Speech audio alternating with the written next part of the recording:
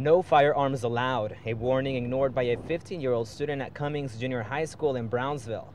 Police say Jaime Gonzalez, an 8th grader, took his gun on campus and threatened officials. After having assaulted another student, and then he was found to be in possession of a pistol. The school officials immediately called the Brownsville Police Department as well as the BISD police.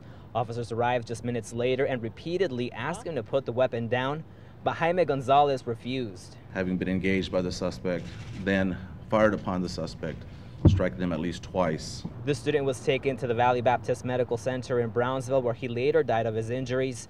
Police also recovered the gun the 15-year-old used to threaten school officials and police, but it turned out to be a pellet gun. As you can see, this weapon that was actually observed by school personnel and taken as a threat that it presented as a potentially deadly weapon. The two Brownsville police officers were placed on administrative leave pending the outcome of the investigation.